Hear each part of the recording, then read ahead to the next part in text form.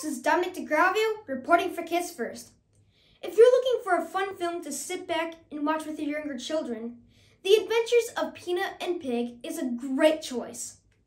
This new film is so chock full of incredible animation and interesting adventure that viewers of all ages can certainly appreciate its creativity. The Adventures of Peanut and Pig has a high level of energy, and its brightly colored scenes will surely hold a child's interest. The Adventures of Peanut and Pig follows a diverse team of interesting characters living on the island of Goola, as they desperately try to save their floating island from sinking. Something is causing this paradise island, held afloat by the Goola Juice Bubble Maker, to gradually sink beneath the waves.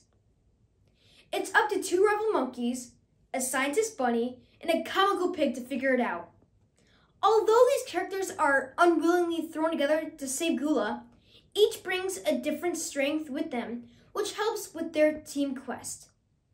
Scenes in The Adventures of Peanut and Pig move a bit fast, making it difficult at times to follow. However, the animation is so amazing that it doesn't seem to matter.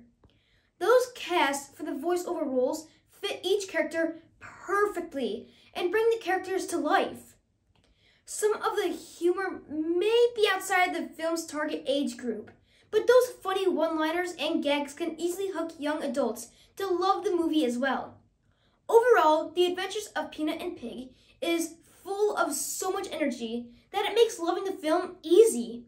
The main message of The Adventures of Peanut and Pig is about the benefits of working together, despite your differences.